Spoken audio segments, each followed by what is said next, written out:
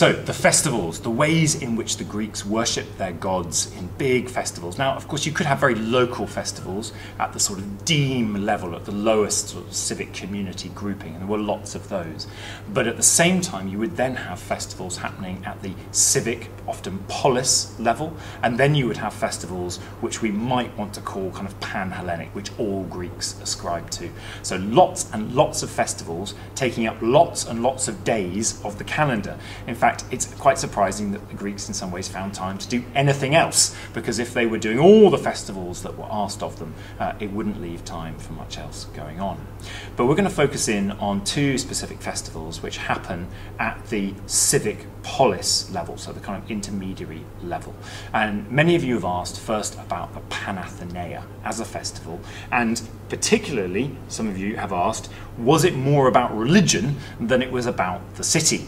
Now, this is a great question because obviously, as we've tried to help describe the nature of Greek religion is inevitably always also simultaneously about the city and its citizens as much as it's about worshipping the gods. The two are really indivisible from one another, and what I want to do is offer a description of the Panathenaic to show how different aspects of that festival perhaps prioritised civic pride and civic showing off, frankly, and civic organisation and civic hierarchy, and how others prioritised ensuring that the gods were kept on side. But fundamentally, the Panathenaic, the all-Athenian festival, was about ensuring that the city of Athens as a whole had a good relationship with the gods, and particularly with the goddess Athena, their deity, after which the city had been named, who supposedly once upon a time, of course, had won the contest against Poseidon to be the patron deity of the city of Athens. So this was about the city as a whole ensuring its good relationship with the god, and they did that, of course, by worshipping and by celebrating a massive festival in her honour to get her goodwill. Now, of course, part of that, perhaps the most important part of that, in terms of its religious aspect, was the development, the creation of a new robe, a peplos, for the statue of the goddess Athena that stood within the temple of Athena Polias, or somewhere else on the Acropolis at different points in time during the 6th and 5th centuries BCE, which was processed in a very flamboyant, totally over-the-top procession up to the Acropolis to adorn this very old, supposedly still wooden cult statue of Athena. That was the gift that the city was creating and giving to her. But in doing so, as they were processing up from the boundaries of the city, from the gates of the city, from the area known as the Keramikos, which was also the graveyard of the city, outside the city walls, the potter's quarter, where they made all those fantastic vases and drinking cups for the symposium, from that quarter where they assembled for the Panathenaic, then following a very specific route, the Panathenaic way that proceeded through the Agora and then up the Acropolis to the temple of Athena. And when they did that procession, it was, as you can imagine, a massive civic sight to behold. The city turned out to watch itself, or representatives of itself, processing through the city in order to honour their patron deity. And there was a very specific order in which the procession moved, for example. So you knew from where you stood in the procession what kind of value and place you had in the civic hierarchy of the polis of Athens. And people watching the procession could see very visibly that hierarchy as well. But it also was showing off the wealth of Athens. So there was a massive number of animals that were driven up the Acropolis along the Panathenaic Way and then up the Acropolis that were then going to be sacrificed to the goddess Athena. Now, these animals, on the one hand, were an offering to the goddess to get her goodwill, so it's religious. But obviously, the city, in being able to bring together, feed, nourish, and mature that number of animals and then sacrifice them all at once, was making a certain demonstration about its wealth and power. And it was also, crucially, creating a massive barbecue where the meat of the animals, which the gods supposedly didn't like, that meat could then be distributed to all its citizens. So this was a chance for the city to also show its generosity to all its citizens. And some calculations of the amount of meat that was created from the sacrifice of these 100 or so animals works out at about half a pound of good meat for every Athenian citizen in the 5th century. Right? This was a massive payday, barbecue payday, for the entire Athenian citizen body, as well as simultaneously showing off the wealth of the city, as well as simultaneously showing off kind of how much goodwill they were trying to earn from the goddess. And of course the Panathenaic was not just a procession with a religious sacrifice and offering to the goddess Athena. It was also a chance to host games, athletic and musical competitions.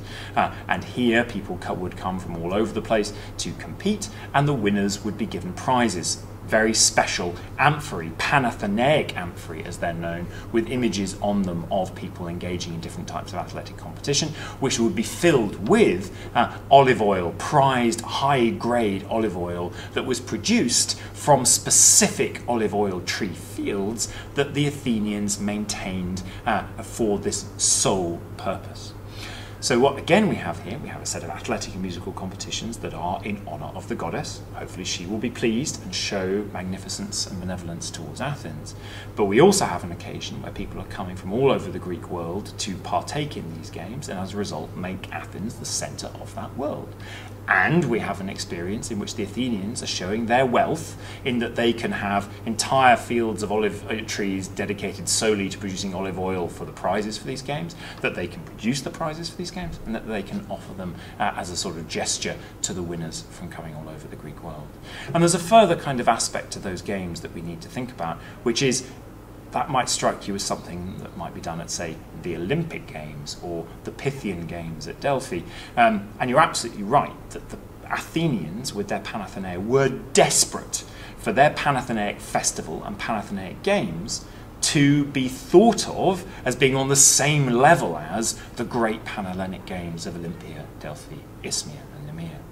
Now, the Panathenaic Games never quite made it into what we know as the Crown Games festivals, the magic four, the major four of Delphi, Olympia, Isthmia and Nemea, despite Athens trying every trick in the book to make that possible. So we can see again that the Athenians were desperate to get their civic festival, as much as it was about honouring the goddess, into the major Premier League of Greek festivals, and they never quite managed it. So, we've talked a little bit about how the Panathenaic is both simultaneously something for the goddess, but also something for the city, and a way in which the city can both show off to the outside world, reconfirm its hierarchy, and at the same time offer something to its citizens in the form of meat to actually eat and enjoy all together. And one of my favourite thoughts about Greek festivals is the quote of Aristophanes that the major after effect of a Greek religious festival was indigestion, because everyone was absolutely stuffed. Let's move the conversation on to think about the mysteries at Eleusis, and particularly you've been asking the question of how much were the mysteries at Eleusis about civic unity? It's again, really interesting question, kind of around this same point of how much do religion and politics overlap. Now, the Eleusinian mysteries were a very odd case. Right? It is a mystery cult. Right? We don't know exactly what happened within the bounds of the sanctuary of Demeter and Correa at Eleusis, but it was fundamentally one in which people could be initiated who came from very, very different backgrounds. This was not a case of you had to be an Athenian citizen. Could actually be from anywhere across the whole of Greece. You didn't even have to just be a man. You could be a man or a woman. Women could equally be initiated into the cult at Eleusis. So could slaves. Right? The only things that stopped you from being initiated into the cult of mysteries at Eleusis were if you couldn't speak Greek, so if you were outside the Greek world, or if you'd committed murder. Those are the only two things that stopped you from being initiated.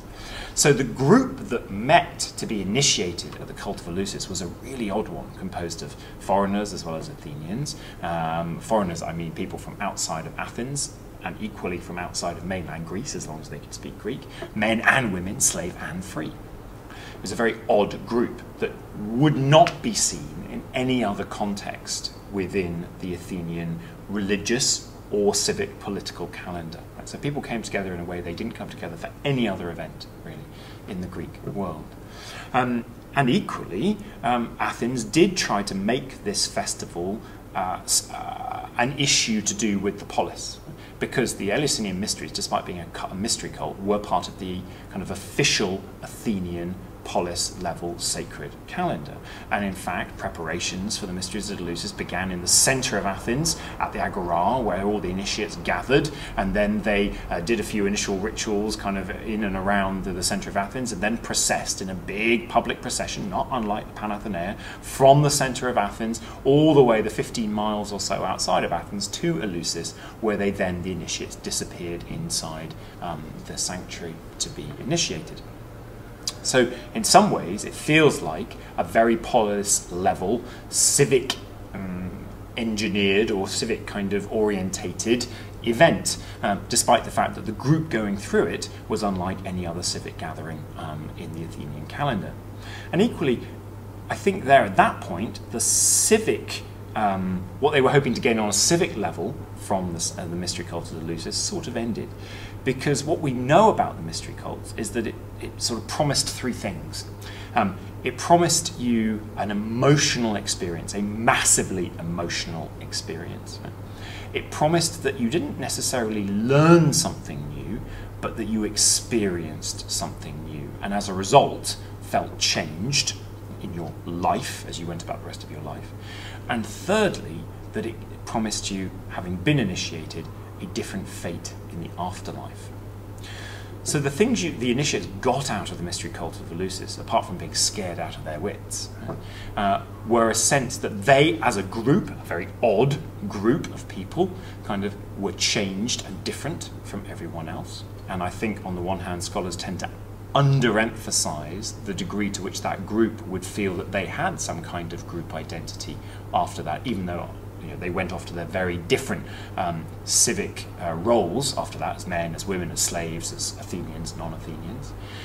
But equally, most importantly, they all felt that they had a different afterlife, or a different fate waiting for them in the afterlife, rather than in their current lives. So to sum up about the mystery cults at Eleusis and the degree to which they're to do with civic unity, I think they brought together a group of people unlike any other moment in the Athenian civic or sacred calendar. I think that they then promised certain very individual things to those people, particularly vis-a-vis their afterlife. And at the same time, I think that it did give that group a certain sense of group identity that they would have remembered, but at the same time, kind of actually, it also allowed the Athenian state to show another festival in which it was responsible for maintaining, running, organising, and broadcasting to the world the importance of this mystery cult. And the Athenians, as ever, were brilliant at propaganda and about pushing their advantage. And the Athenians realised, as a city-state, as a polis, that they could really market the mystery cult at Eleusis. And they did this through the archaic, the classical, the Hellenistic, and even well into the Roman period of Greek history. They made sure, for instance, when the mystery cult was happening, that a truce amongst all groups and communities who wanted to send people to be initiated had to be sworn. So again, they were trying to make their Eleusinian mysteries sound a bit like the Olympics, with the Olympic truce. And they used the occasion of the mysteries as a moment to demand from Greek city-states across the whole of Greece an offering to Demeter that should be sent to conveniently be stored at the sanctuary at Eleusis, which the Athenians controlled. So the Athenians were never missed a trick to make this festival about them as a polis and about their importance as a polis, but actually for the people who were being initiated, it was something much more to do with their individual fates than it was to do with the city itself.